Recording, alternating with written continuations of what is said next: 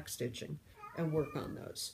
So I was happy to find that. They're really cute. So we may do more of those. All right. So that was it. Framing comparison. I told you guys I was going to compare, oh, one sec. I forgot haul. Be right back. Watch out for your tail, dear. Yeah. Watch out. Move. Haul. Fiberlicious. I love the Fiberlicious lady. I want to throw money. I'm going to throw money at her when she moves to California, and then she'll just send me stuff. You know, like some people say they do that with chatelaines or whatever, or needle minders. I'm going to do it with Fiberlicious. I'm just going to throw her money. I got this a while ago, and I don't think I ever showed it. But this is one of her little smaller bags, and it fits my shades of indigo with room to spare. It's got a flat bottom, so it's got plenty of room for the Q-snap and the pattern and fabric and pattern. And the Q-snaps and the threads and all of that. Oh, and hey, look, I made my own. Yeah, I did. You helped. I made my own little thread organizer. Look what I did. And it works great. So I'm going to make some more of those, and I like that you can make them just for the size that you need. Pretty cool. So I got this, and then I'm going to, as if anybody didn't know, I am going to be traveling to England next year and going to the Haid retreat there. And I'm going to be taking my, excuse me just a minute. Okay, you want to see in there? There's nothing in there for you. I'm going to be taking my 4 Seasons Haid, which is large. And I'm hoping, I've got to get my suitcase out and measure and see whether my scroll frames will fit in the suitcase if I take it all apart and I bubble wrap it, and I'm going to risk it taking that with me. But I'm going to take the threads and the piece off, and I'm going to carry that with me, not in a check bag. But so I wanted something that was going to be really cool once I got there to carry it in. So I had Nguyen make me this. Isn't that gorgeous? It is gorgeous. I let her pick the fabric, and then on the inside is a corresponding fabric. But it's got a flat bottom, which is about 3 to 4 inches. It's got 4 or 5 pockets on the inside, 2 zippers on the top to close it all up, and then nice handles that you can use like on your shoulder. I won't use it on the plane or anything, but I'll use it once I get to the retreat. It was not cheap, but the quality is wonderful, and I would consider buying more of these to keep all of my other ones, just to keep them in when I'm not working on them, because man, it's dusty here in Arizona, and just to protect them. But I would definitely think about buying more of these. And she's such a nice lady that when she sent me that, she threw in a set of grime guards in the same fabric. So, which are a little bit too big, but I think I'm just going to tie up the elastic in them and make them a little bit tighter, and then I think they'll be okay. But thank you, Nguyen. these are wonderful, and I love the quality, and you'll be hearing from me. I know you're moving. I'm not going to try and order anything else now, but what is it, August 1st? I'll be there. So, okay. So, framing prices comparison.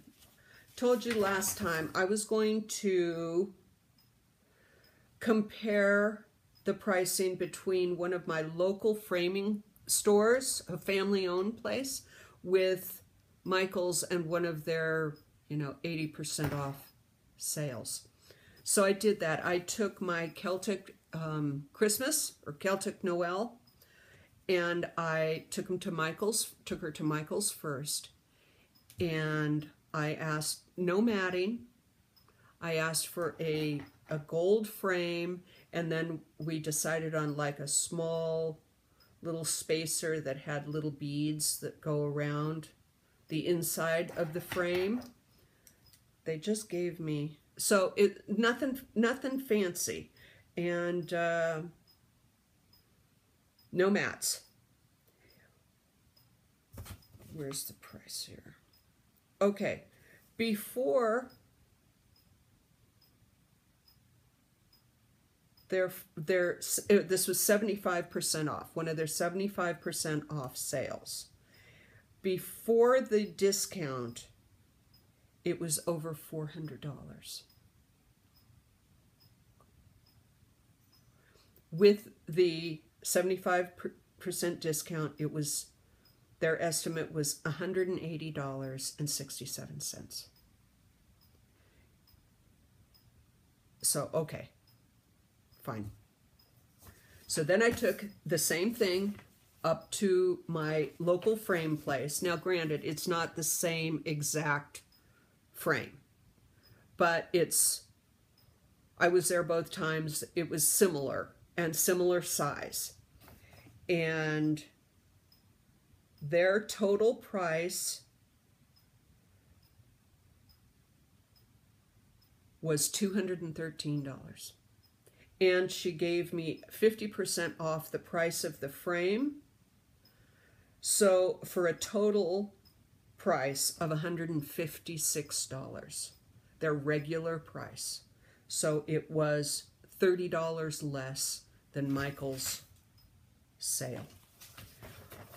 So obviously it wasn't the exact same frame, but hey, it was close enough. I probably wouldn't be able to tell the difference now. So just so you know,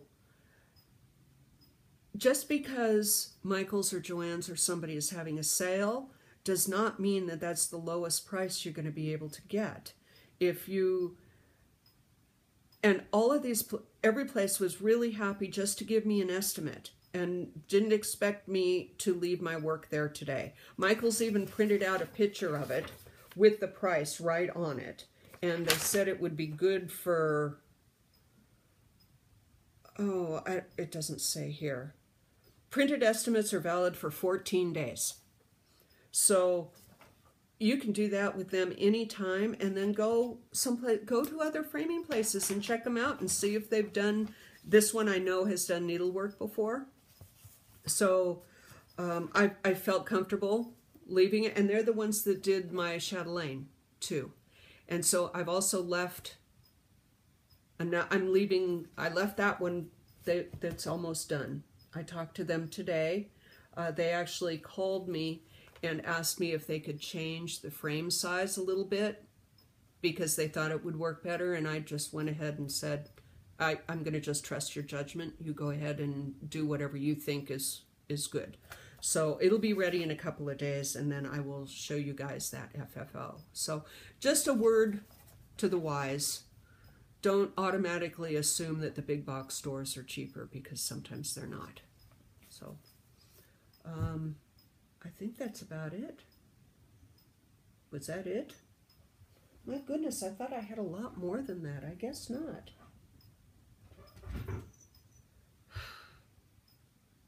My cat's hiding in the closet, in the cabinet.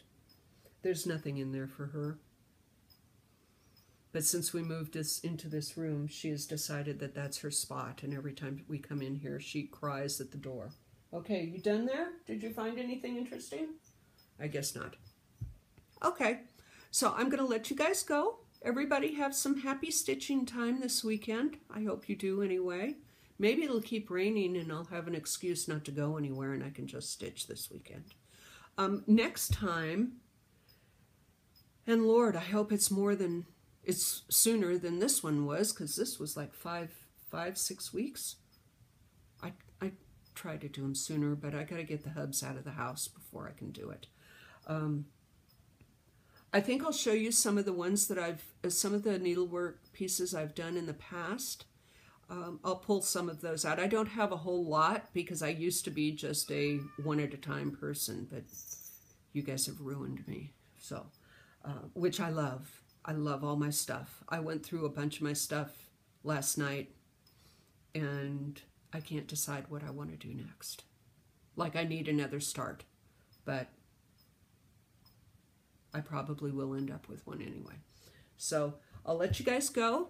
Happy stitching. Love what you stitch and stitch what you love. I'll talk to you soon. Bye.